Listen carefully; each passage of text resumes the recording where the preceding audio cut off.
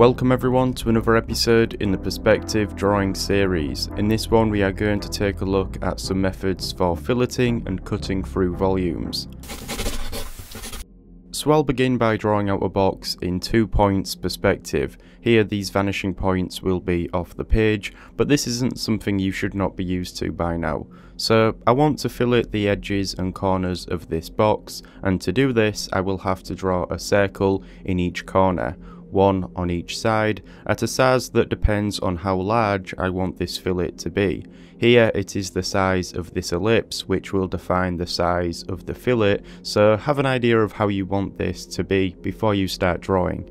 First I'll draw a line around the box, and this will determine the bottom of the square that I will use to draw these circles. So for instance here this is in perspective, so I'll estimate where this line would go. I then bring it over to the opposite side to create a square at the same size. Now I can divide these up to draw in a circle or an ellipse, seeing as we are working in perspective. So I need to do this around the entire box, drawing in an ellipse in each of the corners. It's as if we are drawing a cylinder around every edge. I could have used the duplication technique here to move that first square I had drawn across, but with practice you'll be able to estimate a suitable depth for your lines in perspective. It will also be easier to draw in ellipses. I know that I had a lot of trouble drawing them at the start. So here I have also extended that horizontal diameter around the box as well, and on top of the box I have taken lines to and from the top of the vertical diameter. But now all of these have been drawn in, and it's time to deal with these corners. I'm going to curve a line from the center point of the ellipse to the point on top of the box where those lines connecting the top of the ellipses cross each other, and I will do this for each of them. So because I have filleted this, I have created some new corners for the box lower down, and I need to take a line from this to that same point as the other curves went to. Finally, as I outline this, you should be able to understand it more clearly.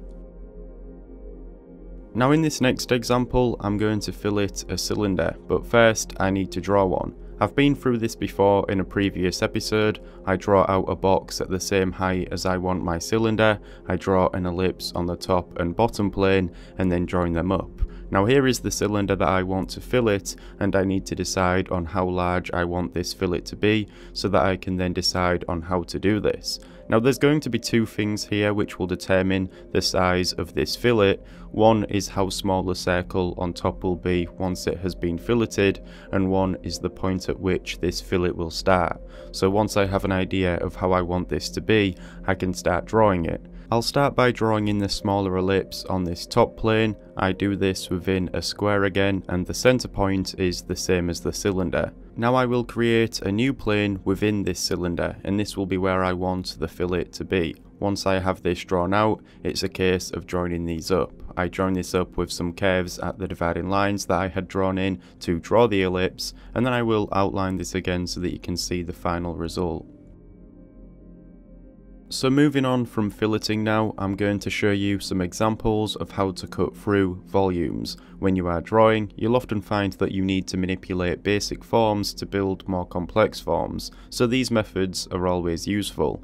Here I have a box in 2 points perspective, and I'm also going to add an inclined plane onto this as well. This example is very similar to Scott Robertson's example in his How to Draw book. Many of you know that I myself learnt a lot from that, so I always recommend picking that up. So here I have this box with an inclined plane on the front. Now I want to cut a hole through this, meaning it will also cut right through this inclined plane as well, and that's when it becomes quite challenging to just draw directly. Instead, what I will do is draw the circle on the box's back plane, as that's a flat surface, and I will transfer it over to the inclined plane on the other side. So here I draw a square in the center of this back plane, and I divide this up to draw in the ellipse. Now, like I said, this is going to be a case of transferring these dimensions over to the other side here. So I will bring these lines down to the bottom plane and then across to this front plane. That then gives me the width of the square.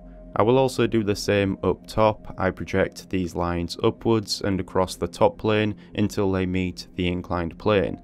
Now I can join these up at this side, so now I have the sides of the square, but I also need the top and bottom sides. This can easily be done by bringing lines from each corner of the square across in perspective until they meet these lines that I have just drawn on the inclined plane. Now I have successfully transferred the square across to this inclined plane, and as usual I can divide this up and draw in an ellipse. I now have a hole cut through this form.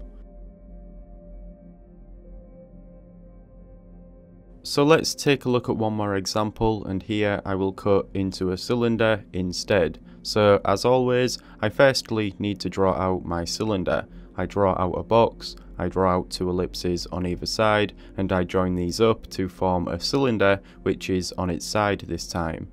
Now with this one, I want to cut a section out of the side, and this isn't as simple as it might seem because I also need to consider the form of the cylinder. I'm not going to be dealing with a flat surface. So I'm going to start by drawing out a square on the back plane of this box that I had drawn out to construct the cylinder. I'll find the centre and then start drawing this in.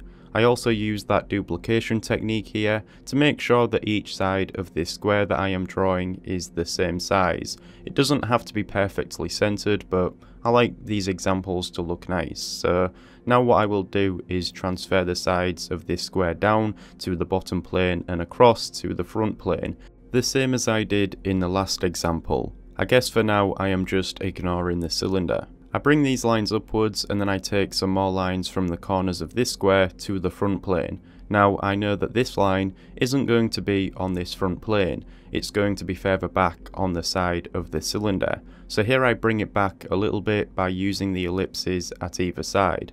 I draw a line in perspective back until it meets the edge of the ellipse here, and I create a new line which is now in the right place.